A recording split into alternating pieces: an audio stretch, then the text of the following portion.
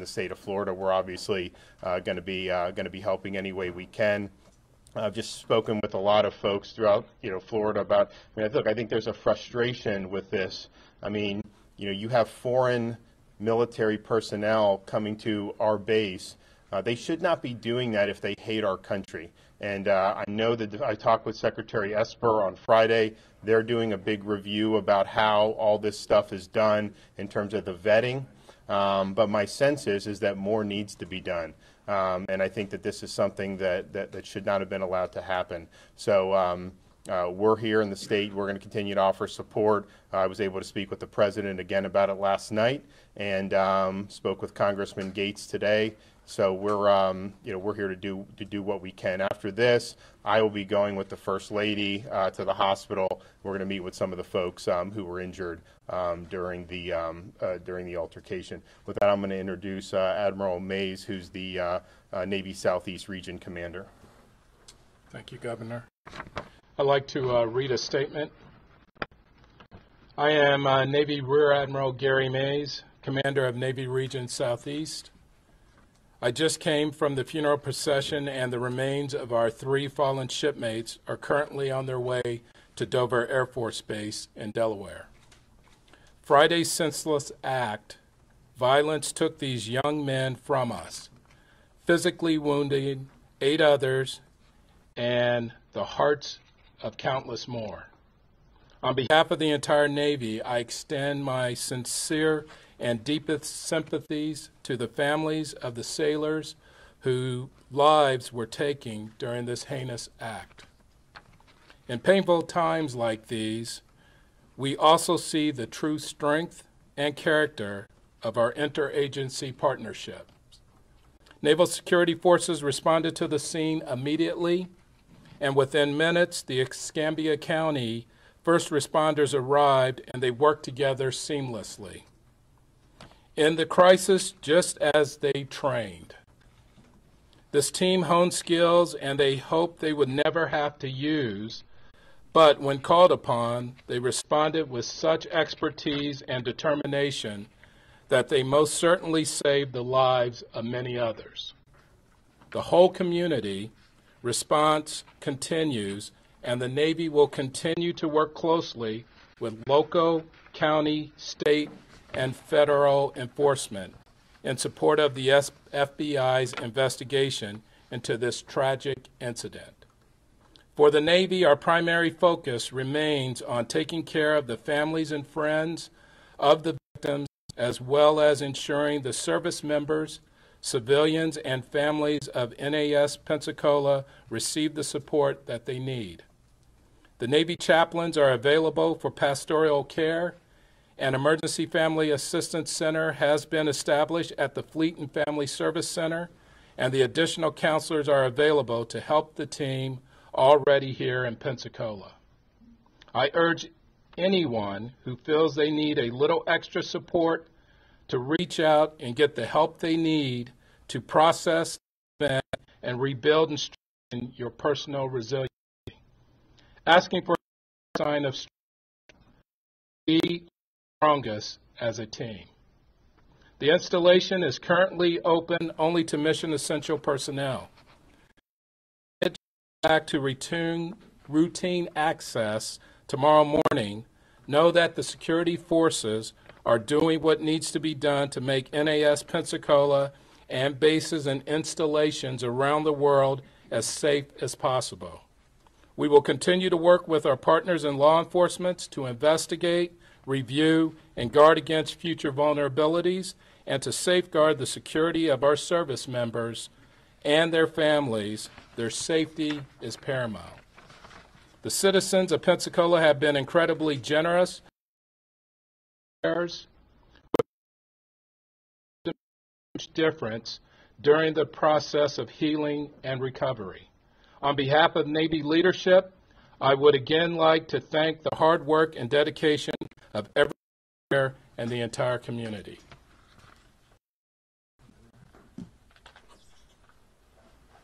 I'll take any questions for anybody? Governor, you know that Pensacola and NAS Pensacola have a deep relationship with each other.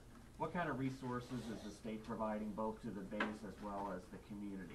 Well, we've provided folks, so our Department of Emergency Management immediately descended and was deployed for any type of mental health. We've also sent DCF to the hospitals to work with any of the families for any issues that they may be having. And then FDLE is a part of the law enforcement. Obviously, it's being led by the FBI. You have ATF involved. But we are assisting with some of the interviews and some of the things that they're doing to gather more facts.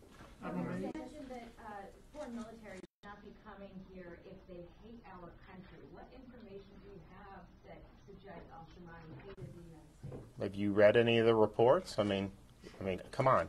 Obviously, he had a major social media trail. This guy was somebody who just had a deep-seated hatred for the United States, and that was pretty clear from that.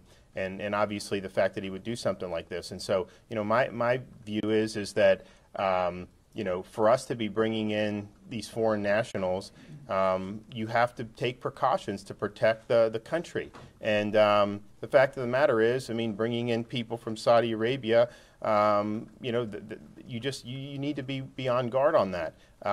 It's not like we're dealing with, the bottom line is, I think it's going to be reviewed by the Secretary of Defense. I spoke with them. The President said they're reviewing it. But I think that this is something to have this individual be able to take out 3 of our sailors. To me, that's unacceptable, and I think it could have been prevented with better vetting. Are there different security procedures as foreign nationals come on and off the base, as opposed to U.S. sailors that are there? Well, I think I can let Admiral Mays, but I think basically they get an ID card, and I think they'd be able to ingress and egress similar to an active duty member. Yes, there is a vetting process that they go through prior to coming to the country, and then the Department of Defense vets those that are coming for DOD-related training. So there'd be no reason to check for a gun as they're coming on and off the base? Guns are not allowed on the base without prior permission. And so we can do random measures such as inspect vehicles for weapons. I think the sheriff wanted to add something real quick, just and then we'll have Yeah, to your question, let me put this in a perspective that I'm dealing with in my community right now. Okay, if you want to know what the impact of this has been. By the way, my background's military. I'm a retired Air Force officer. I have trained with, Iranian at the time, Allied forces when the Shah of Iran was still in power, Kuwaitis, many from the Middle East and from the United Arab Emirates. What I'm hearing from our community is number one, Sheriff, how could this happen? We opened our country to the Allied officers. We opened our hearts.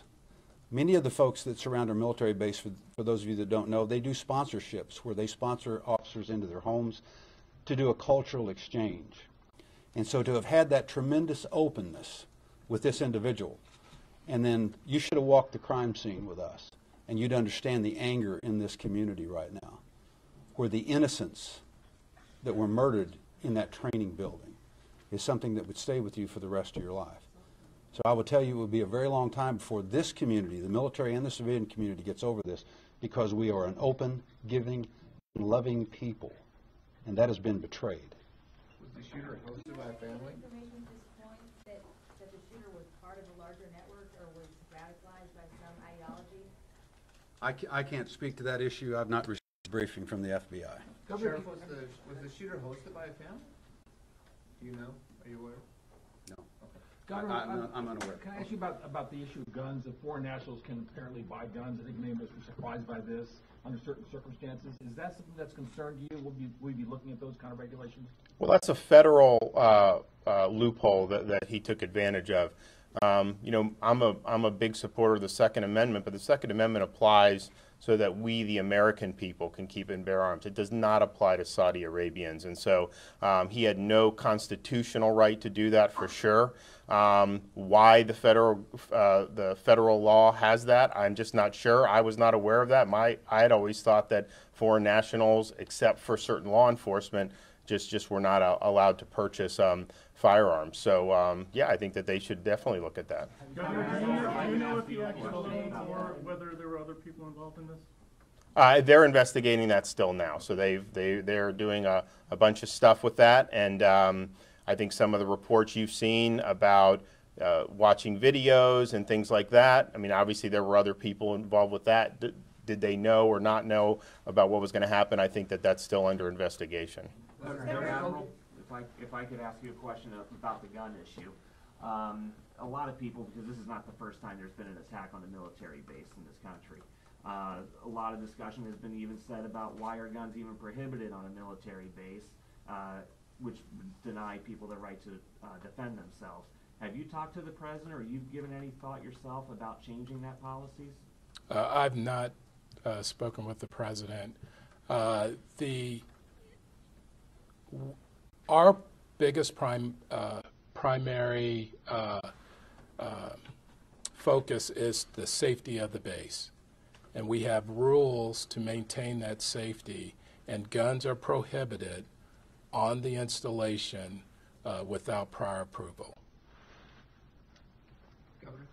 Governor, the sheriff mentioned the local impact here in the community, and this is the community that elected you as their governor. What is your message for those that have a lot of fears right now going into this next work week? Well, I would say stay strong. I mean, you saw in this dark day, even in the midst of that, what you saw were people running to the danger to be able to save others. And that's really, I think, what this community is made of, and I think that that's really emblematic of the type of grit, courage, and determination that you see here. You know, obviously, I mentioned Ensign Watson, and he deserves a lot of credit. And he, you know, unfortunately passed away, but he passed away a hero. You look at the sheriff's deputies, how quickly they were able to get in there. They saved lives as well. So I think that the community responded very, very well to this event, and I think the issues with it probably lie more in things that are outside the community's control. Some of the things that I've mentioned. And Governor, with that, we've been here for several days, and we've heard so many stories of bravery and courage displayed by those officers that raced in toward the gunfire. What else could you tell us about those officers? Well, I think the sheriff could probably fill in some more, but as we were coming in here, we met with the dispatcher. So, I mean, I think the response time was just a few minutes, right? And so you have an active shooter, and obviously you had Ensign Watson, you had I know at least one of the other enlisted who ended up dying. You know, they were actively helping to direct where the response should go, and then you have the deputies in there returning fire and really preventing a lot more people from getting shot. And so, you know, you train for that, and the sheriff trains them for that. But, you know, until it's go time, you never know kind of what's going to happen. And I would say that the sheriff and his deputies, you know, they performed exemplary. And I think that the folks here in Escambia County should be very proud of what they did. And Governor, will you be reviewing the response as well, all the things that went right, maybe even any improvements that could be made out of this? I'm sure this would be a learning experience for a lot of people, right? No, yeah, look, I mean, I think that anytime you have, you know, folks do right, we obviously, you know, we'll focus a lot of times when things go bad, but you can also learn things from, you know, why were they able to stop, you know, and I think that's a good lesson. Governor, are you aware at this point whether the perpetrator spent any amount of time in Pensacola prior to the attack, and whether the so-called dinner party took place on or off? Oh, so he's been in this area for quite some, at least a year and a half or 2 years on and not. Now, you know when they do the training, they're here because it's a long training pipeline. They'll actually be given time. So I do believe he went back to Saudi Arabia. I know they're investigating that now. He recently had been in New York and some of these other places. So, but yeah, no, he was stationed here. So this is where he was. Governor, one more question for the governor. One more question. Governor, what's one of the questions you haven't gotten an answer to yet that you want answered? I think it's who else would have had knowledge, who else was involved, but then also what vetting takes place, not just on our end, which I think is important, but what type of vetting is done by the Saudi military and the Saudi government to try to ferret out people who may end up, having this type of worldview. So I know Esper is doing stuff with DOD, and I think they need to do that very quickly. Saudi Arabia has, as you know, pledged cooperation. You can ask some of the other folks with the agencies whether they've actually received any yet. I don't know, but my view would be, trust but verify. If they say they're going to cooperate, make sure they do cooperate, and don't just take lip service and think that's enough, because this is this is a really big deal, and we can't control every little thing that happens. But when you have somebody that comes from a foreign military that we're training on one of our bases, this iconic base right here, that all these aviators who get their wings have come through here one time or another, the Blue Angels are here, and you do something like this, we're going to get the answers, and there's going to be accountability, and I'm going to do whatever I can as governor to make sure that happens. Thanks, everybody. Thank you, everyone. Are you speaking to the ATF yet? I did. You have? Are you satisfied with their explanation? I'm not satisfied with everything. I'm going to do some more investigation about how this interaction works and these loopholes. And is the president assured